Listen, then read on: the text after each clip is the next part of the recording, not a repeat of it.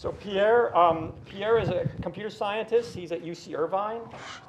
He's now the director of the UCI Institute for Genomics and Bioinformatics. One of the things he's going to tell us about is invariance for other modalities, I assume not just vision.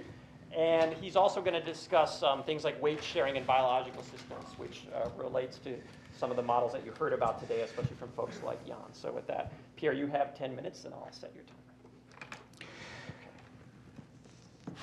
Thank you. I want to thank Lorenzo and Tommy for inviting me to this very interesting workshop.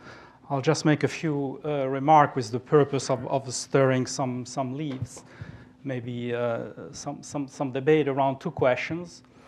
And the first one is around a quote from Tommy, actually, when he came to visit us a few years ago. If we solve computer vision, we have pretty much solved AI. I'm sure many of you must have heard similar statements. And of course, we understand what the statement means, and it has it's a philosophical statement, if you want. So it's perhaps better for happy hours after the panel. But for this group that is so much focused on vision, you could ask this question: if we solve computer audition, have we solved AI? And even worse, to disgust you, if we solve computer olfaction, have we solved AI? And also, I'd like Tommy or someone else in the audience to perhaps sketch, even in very, very vague terms, how would you go from a machine that solves computer vision to a machine that can prove Fermat's last theorem? Of course, if we go down to invariances, this suggests looking at invariances in other modalities, and audition as a computer audition has been mentioned in some of the talk, but of course there is also olfaction. We know that olfaction is the oldest sense, so perhaps there is something to be learned in looking also at invariances in olfaction and connections to the other systems. Maybe there is something to be learned from the things we're not invariant to. Tommy said we're still evolving, so there is a chance we may learn those too one day. But in each modality, there are well-known transformations to which we're not invariant. For instance, if you give molecules that are mirror images of each other to your nose, they will smell completely differently in general. And so although this is not very sexy for funding agencies, I think there is something to be learned also to try to building artificial systems that are invariant to different combinations of operators, even those that you don't see in the natural system, and build a visual system that can recognize faces upside down, for instance, or things of that sort. So by mixing the transformations to which you want to be invariant to in artificial system, maybe there is something to learn. Very rapidly, let me shift to the second topic, artificial neural network versus biological neural networks. In the 50s, in the 80s, we naively thought that these were potentially one-to-one good models of biological neurons. Then there was a sort of swing of the pendulum. Of course, many neuroscientists, computational neuroscientists, pointed out that these are much more complex objects. You can model them with compartment models, with thousands of compartments, multiple conductances, very complex dendritic trees, et cetera, spikes, refractory periods. And so people started attaching the word artificial to these kinds of objects. But today you see a movement in the other direction. In fact, I was quite surprised to see in Tommy's talk, basically he was using these kinds of neurons who were coming out naturally from this approach. And there have been experiments even in the late 80s from Zipser and Anderson showing that if you train these kinds of networks using biological data, you get receptive fields or responses that are somewhat similar to the biology in the sensory system, also in the motor system. So what is really going on here? Do we have some understanding? And of course, this carries to the learning rules, Hebb rule or backpropagation, how plausible, how biological they are. I think this is a question that is really important in our field and needs more discussion. Convolutional architectures use weight sharing. That's the fundamental trick for translation in invariance, for instance. And you may suspect that exact weight sharing is not very biological. How could you have synaptic have exactly the same values, etc.? And so I think there is room there for perhaps quantifying deviation from exact weight sharing, both in the natural systems and the artificial systems. Some of it has been done, but I think there is more that can be done. And of course, during learning, you could relax the exact weight sharing and all kinds of things of that sort. Perhaps could be studied more carefully. Let me show you another invariance that hasn't been touched upon. But if you connect a bunch of neurons symmetrically, like in a Boltzmann machine, Hopfield model, etc., you know that there is a quadratic energy function. And in the state space of the system, where you are in the hypercube and the vertices correspond to the various states of the system, you basically get an acyclic orientation, which is determined by this energy. You draw an arrow from point A to point B if the energy of A is greater than B, and the dynamic of the system is to converge towards stable points. Furthermore, as in the Hopfield model, you can use Hebb rule to store memories in this system, which just means sculpting the energy so that you have local minima at the memory that you're trying, memory point that you're trying to store. And so you can ask a very simple question is, if you apply a Hebb rule for storing memories, how does it behave with respect to isometries of the hypercube?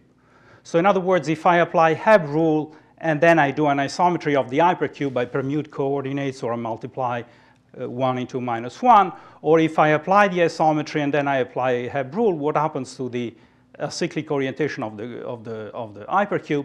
And you can see that the diagram commutes. So both ways, whichever way you go, you get the same cyclic orientation of the hypercube. So this is an invariance of a learning rule with respect to the state space, the orientation in this case of the system.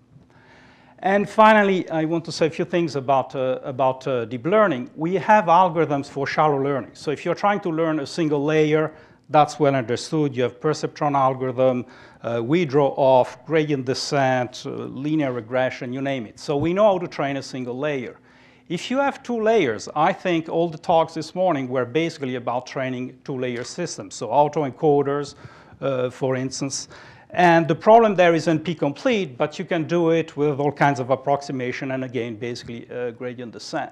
The question is really when you go beyond that and you're trying to learn many layers. And if you're trying to learn the weights in this layer, if I gave you the targets here, you would be able to do it because you would reduce the problem to shallow learning. So basically, you can see that deep learning is equivalent to deep targets. How do you give targets to layers that are deep inside the system? It's really the same questions seen from two angles. And of course, backpropagation is a way of giving targets. You can write it as a deep target algorithm instead of backpropagation. But another thing you could do is simple sampling. So by that, what I mean is you take your input, you propagate here, you don't know what's the target, you can do sampling in this layer, propagate forward, you get a sample in the output, you know in supervised learning what is the best sample, and now you just go back, you feed back here, what is the best sample in the output that should be in this layer, the corresponding value in this layer, and use that for training. So that's a very simple sampling strategy. And you can get it to work. You can train, we've trained networks with 40 layers doing this, which you cannot do by backpropagation, or even things that are not differentiable if you are threshold gates. So for certain things, you can get it to work, but it is faced by, the major problem is the sampling. Because if you are in very high dimensional spaces, of course, the sampling is not very efficient. So for practical, to beat the standard benchmarks, I wouldn't recommend using this algorithm. It's more of a theoretical idea. But in practice, as far as you can tell, so far, nothing works better than backpropagation. And in spite of the vanishing gradient problem that backpropagation has, and which has been pushed back by GPUs and other things. Of course, the other annoying thing about backpropagation is that Newton could have done it as a homework. So that is something that, of course, our ego doesn't like too much. But the fact is that it's still the best algorithm that we have for training deep system, as Jan has shown many times, and nothing seems to be better than propagation. So perhaps it's not not entirely surprising because you're training a system with a lot of parameters. It's a high-dimensional system. If you try to do perturbation or search at random in this space, it's very inefficient. You are essentially orthogonal to the gradient. And so the only way to find your way around a little bit and to improve things is to find the gradient if you can, or some approximation to it. And that seems to be the reason why it is still the best algorithm we have. So the question is it even remotely plausible? Is backpropagation plausible? And for a long time, I thought it was not very plausible. And I'm starting to have some doubts about that. First of all, because of its success, but also because of other things. And I want to mention something Jan already brought up, which is this dropout algorithm, which is a randomization algorithm that can be used to train deep networks, where you present an example to the system, delete half of the neurons, train the remaining ones, bring another example, delete randomly another set of neurons, half of the neurons, train the remaining connections. And you keep doing that, of course, sharing the weights. And there is beautiful mathematics that I won't go through it in the system. But one of the key equations, which is here. So dropout when you have a linear model is nothing more than coordinate descent. This is not that mysterious. It's nice that it works, but I mean, you can make this. No, you have to make very careful. You have an approximation when you do dropout. You have a linear model. Yeah, linear model is simple. But if you have sigmoidals, you have to make, there is some careful approximation here that you have to bounce. They have max, they don't have